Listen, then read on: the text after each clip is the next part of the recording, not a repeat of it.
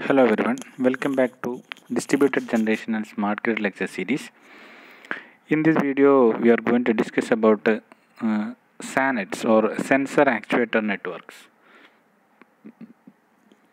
So in recent years, significant advances have been achieved in almost research areas related to the sensor actuator networks. In its hardware development or architecture, operating systems, etc., there are a lot of significant advances happened in this area.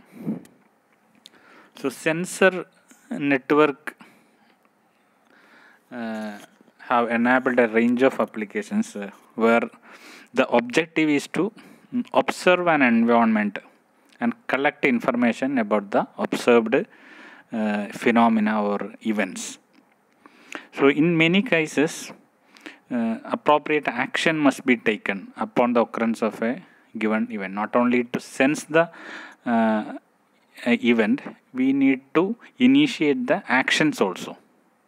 Example, switching the light of a room off when it has been empty for more than 5 minutes, or switching light on when the presence of a human is detected. So we can detect the presence of a human, or we can detect the absence of a human, but we need to switch on or switch off the light. That is action there. So we need to perform that action also.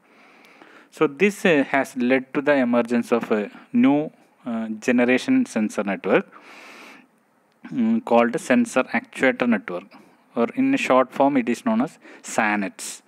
So that have sensor nodes and actuator nodes, and sensor and actuators communicate and collaborate to perform distributed sensing and acting task. So all of you know that a sensor gather information about the physical world, while actuator makes decision and perform the actions that affect the environment. So the actuators are enabled to change the parameters in their environment. Suppose, example, a temperature, light, etc. As well as their even though the intrinsic properties like location, speed, volume, etc. So the application of SANET include environmental application. Example, fire detection, and business application. Even you can manage their building or inventory management, etc. And even health application like patient monitoring, then home automation and entertainment applications. So there are many applications for SANETs. So this particular figure shows the basic structure of a SANET. Three types of nodes you can see in this SANET. These are sensor. You can see that is denoted as a circle, then a square as actuator, and the combination of sensor and actuator. Sometimes the single node can be act as both sensor and actuator. That is circle, inside that is square. So it consists of sensor actuators, and one main component is base station, or sometimes it is known as sinks. So sensors collect data from the environment. Actuators perform the action based on the data collected by the sensors. This base station or sink monitors the overall network and communicates with the sensors and actuators to achieve the overall objective of the network. The base station is the main control station. So it gathers the information both from the sensor and actuator, and it will control the complete control objective of the SANET. So nodes in a SANET may be stationary or it may be mobile. So also a single node can be act as both sensing and actuation capabilities. So this is the basic structure of a SANET. This figure shows the interaction amongst the various components of a SANET. So in this figure, base stations and actuators sensing or control request to sensors. Sensors actually send data or control information to base stations and actuators also. So actuators may initiate the actions autonomously or upon the reception of the actuation request from the base station. And actuators send control information to the base station also. So you can see that the relation between sensor gives data or control information to actuator, then actuator it's communicating with the base station, and base station sensing or control request is given to again sensor. So that is a loop, you can see that. Similar way, actuators giving sensing or control request to the sensors also. So sensors giving data or control information to actuator, and sensing request is given from actuator to sensors. So all these data flows you can see in the direction given here, and you can see the bottom part. If some action are taken place, means that if a temperature is increased to a particular value, then actual change will be compared, and that change is again given back to the sensor. So the bottom part is like automatic control system. If a temperature SANET is there, means if we need to reduce the temperature, then that particular command is given, then the actual temperature and reference temperature is compared, and it is given to the changes occur in the temperature is again sensed by sensor, then that data is given to the actuator. So etc. This is like a automatic control system. So this particular figure shows a block schematic in which various interaction between sensor, base station and the actuators are shown. And a sensor node, what do you mean by a sensor node? Means a sensor node typically consists of a power unit, a microprocessor, a storage resources, and a communication module. Communication module means receiver or transmitter. It will consist of a transmitter and a receiver, and one or more sensing unit will be there, and an analog to digital converter, ADC. So sensing unit, ADC, processor, storage, communication unit, and a power unit. That is what is a sensor unit. Then an actuator.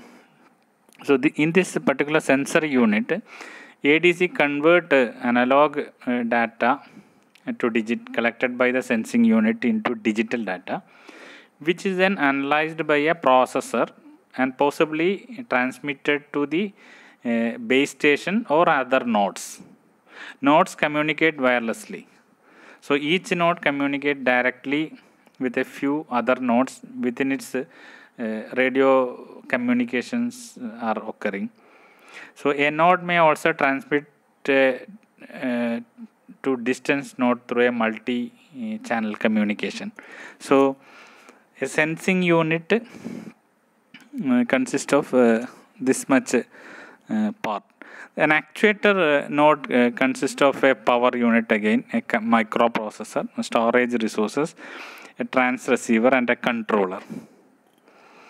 Here one additional thing is a controller, which actually the decision maker or decision unit. So a digital to analog converter also will be present here. They will convert digital to analog, and a automation or actuation unit. So the controller take the sensor reading as its input, and it generate action command as output. And the DAC then convert this action command into analog signals that are translated into actions by the actuation unit.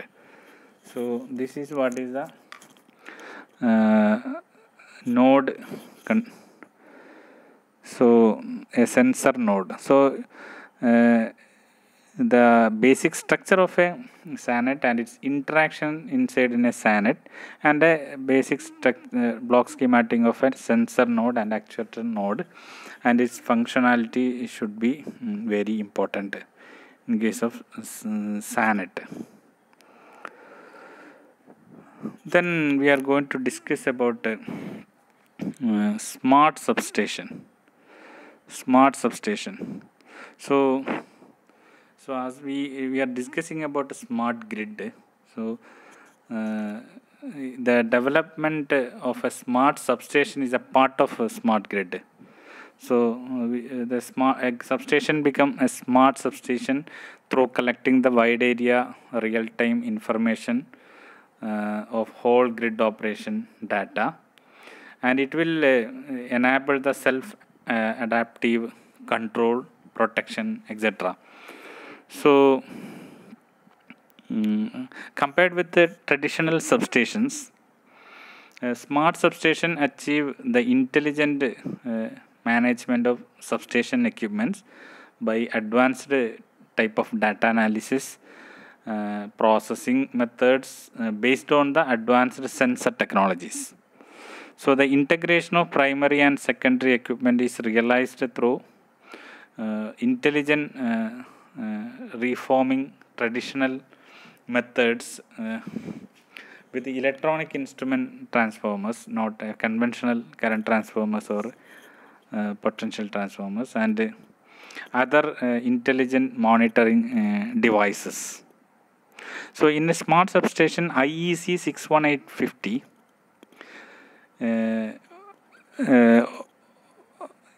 provides a unified information model and interface standard for the substation automation system.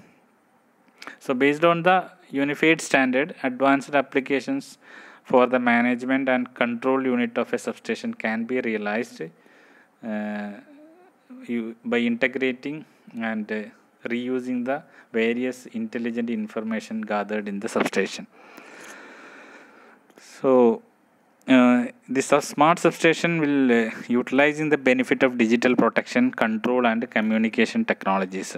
And some of the advantages are it will reduce the copper cables, usage of cables. So most of the data are communicated through wireless, and we are using a lot of intelligent sensors.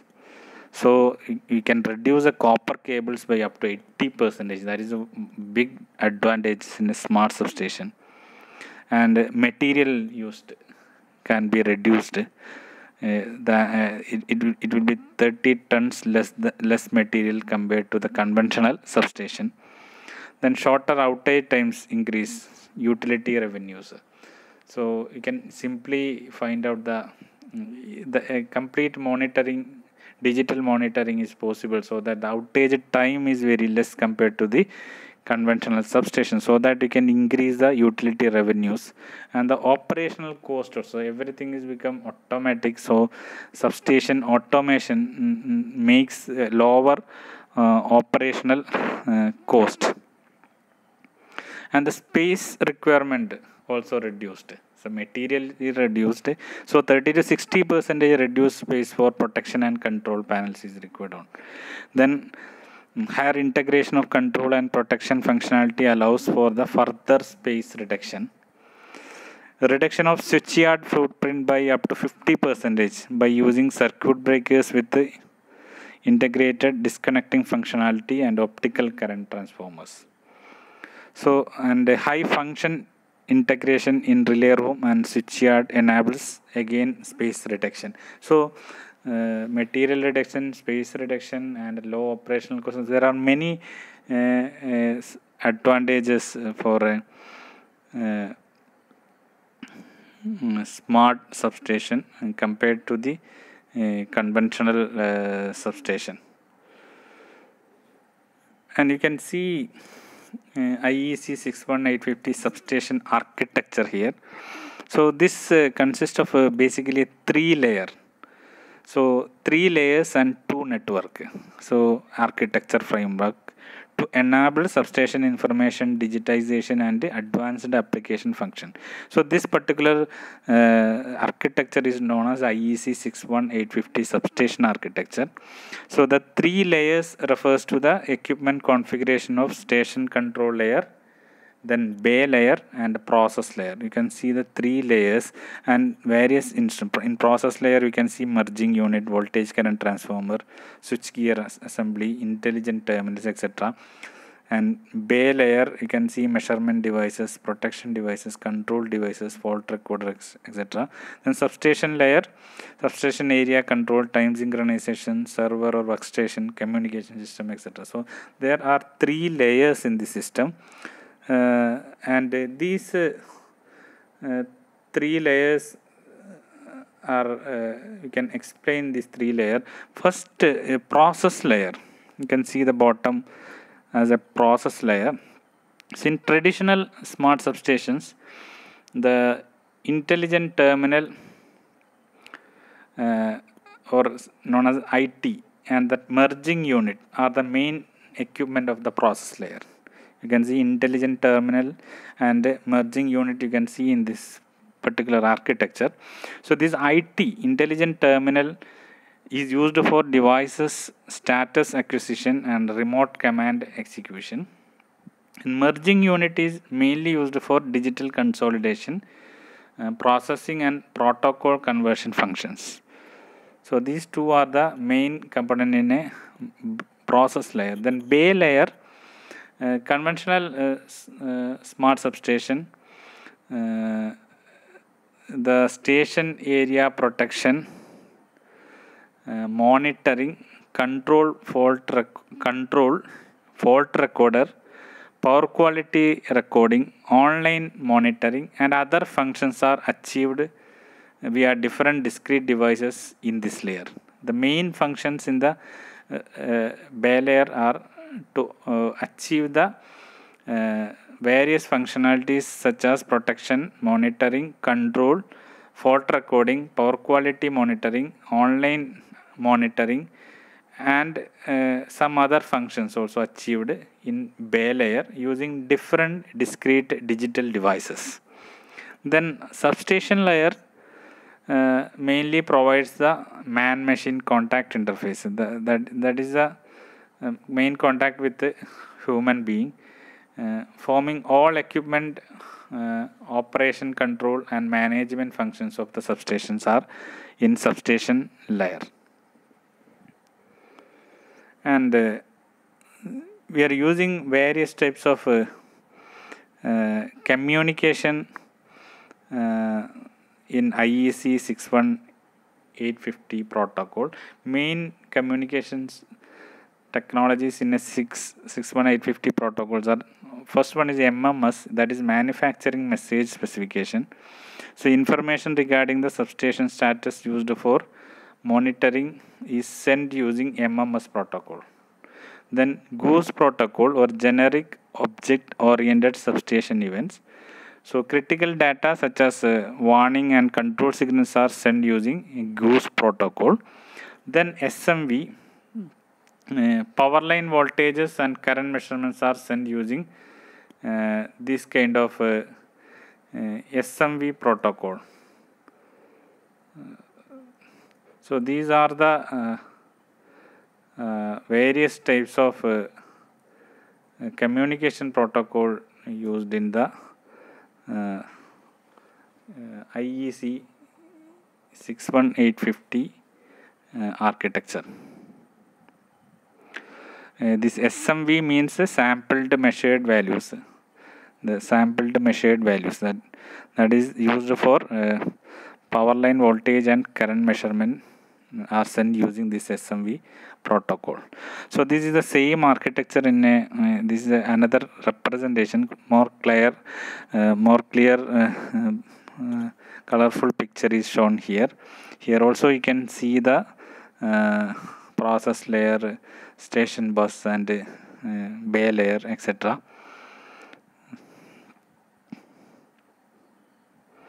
So you can see the merging unit, optical current transformer, and potential transformers. And in some cases integrated smart substations are used. In that process layer will consist of IT units are intelligent terminals units are integrated together. So integrated intelligent terminal replaces the traditional merging unit and IT equipment. The merging unit and IT equipments are replaced by a single one. It is known as integrated intelligent terminal, IIT, which replaces the merging unit and IT equipment used in the conventional substations. So the IIT is installed in the vicinity of primary equipment, where it is able to acquire the desired information of the main equipment. So in the process layer, the sampled value network and the generic object-oriented substation event goose network are merged into one optical fiber network and accomplish information acquisition and control operation. So in earlier smart substation, we using it as this is for different purposes. Now it is merged into a single optical fiber network and accomplish the information acquisition and control operation. Then bay layer, integrated station area protection measurement and control master devices, which will implement all the functions in a traditional smart bay layer. So in the some of the equipment or most of the equipments in a distributed manner in a smart substation, now it is integrated to make a it can again reduce the entire structure architecture. And substation layer is here it is known as integrated information platform, IIP. So this is a advanced version of a smart substation, and such integrated smart substation schematics is shown here. You can just refer this one. Here also you can see a process layer, bay layer and a substation layer. The first part is our you can see that our conventional smart substation. Now it is integrated to as an integrated smart substation. You can see the right side. You are merging in the left, from the left side, ET, your merging unit and IT are merged, and now it became integrated intelligent terminal unit. Then you are in a bay layer, protection device, measurement and control device, fault record and network analysis, station domain control, everything is merged and now integrated, make it a integrated master devices, IMD. Now it become integrated master devices. Then substation layer, 5 prevention system, auxiliary system, state detection, monitoring system, everything is merged. Now it become integrated information platform. And so you can see that in your process layer, now there is no merging unit or in IT unit. Now it is integrated intelligent terminal unit, that is IIT. Then in your bay layer, now it is integrated master device, IMD. In your substation layer, now it is integrated information platform. So the integrated smart substation is a new advanced version of a conventional smart substation. You can refer this thing also. These are taken from some of the latest papers, so you can go through it also. And so you can see a comparison of conventional and digital substation here. This is taken from my ABB technical note. You can see a lot of digital substation, lot of wires are reduced, and you can see that in a conventional system there are lot of cables are using. Now digital substation, you cannot see such kind of a bundle of cables. So digital substation reduces cabling, need less space and increases the safety.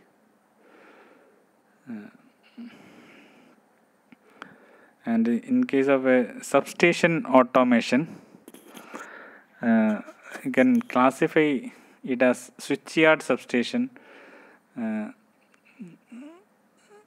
at a generating station which connect the generators to the utility grid, and also provide off-site power to the plant. Uh, then customer substation functions as the main source of electric power supply for one particular business customer. Then system substation involves the transfer of bulk power across the network. Some of those stations provide only switching facilities. So whereas other perform voltage conversion as well. Then distribution substations are the most common facilities in the electrical power systems and provide the distribution circuit that directly supply the most customers. So these are the some of the different types of substations that comes under substation automation.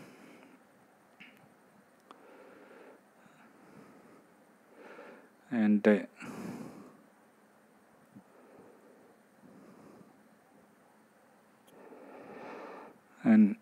you can go through the latest papers for referring in the latest trends in the substation automation.